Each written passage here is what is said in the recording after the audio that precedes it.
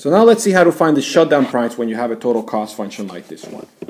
Since we know that the shutdown prices really have to do with average variable cost, then the first thing we do is to find the average variable cost. Remember that the average variable cost is the variable cost divided by output, so we are basically going to take this, the variable cost part of that equation, which is this one, and we're going to divide that by Q. And we're going to end up with 50 minus 20Q plus 5Q squared. And to find the lowest point of that equation, what we take is we take the derivative of that equation with respect to output, which is going to be minus 20 plus 10Q, and we make that equal to 0.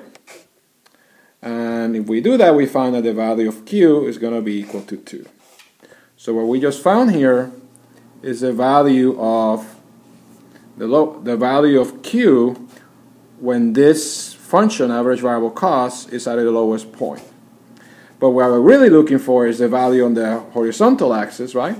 The value of price at that point. So what we do is we make that, we take the, and this is also average variable cost here, right? So we take this 2 and we put it back into this equation to find that value of the vertical axis. So that will be 50 minus 20, Q is 2, plus 5, Q is 2, 2. So the value of this one, this is 10, and this one is 20, right?